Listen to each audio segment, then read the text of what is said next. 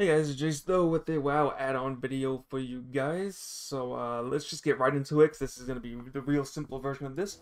So the add-on is called Farmhud, not Farmhub. For some reason I keep thinking it's called Farmhub, but it's called Farmhud.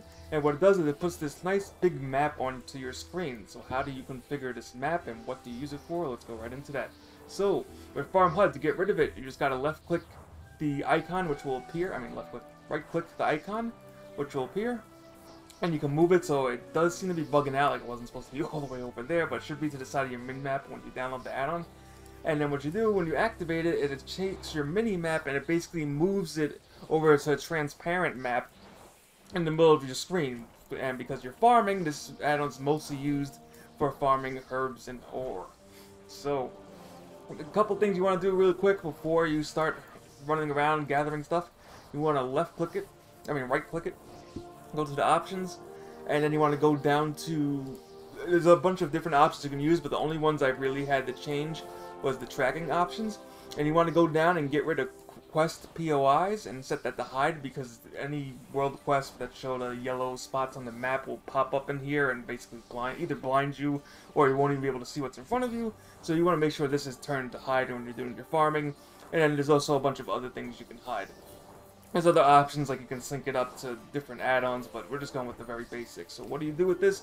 It's very accurate, so all you gotta do is, like, if I look straight at the screen, and I just look at the arrow right in the middle, and then line it up with the herb or ore I'm looking for, and it's right there, because it's an exact representation of your mini-map. And the best part is it's right in front of you, so you don't have to look up at your tiny mini-map in your top right corner to look for herbs and ore, and you might miss things, because if you're looking up, depending on how big your computer screen is, if you're looking up and down, up and down, up and down, you're bound to miss things. This also does track these things slightly outside the map.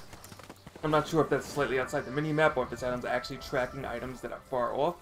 But as you can see right here, they're not even in the circle, the farming circle, and I can still find it.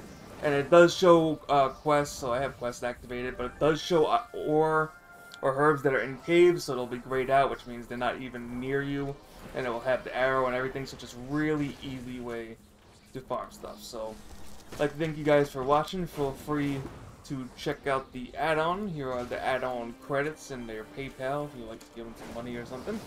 And that's pretty much it. So I'd like to thank you guys for watching. Hope you guys enjoyed this video, and check out this add-on as soon as possible if you're into the herbing and the mining.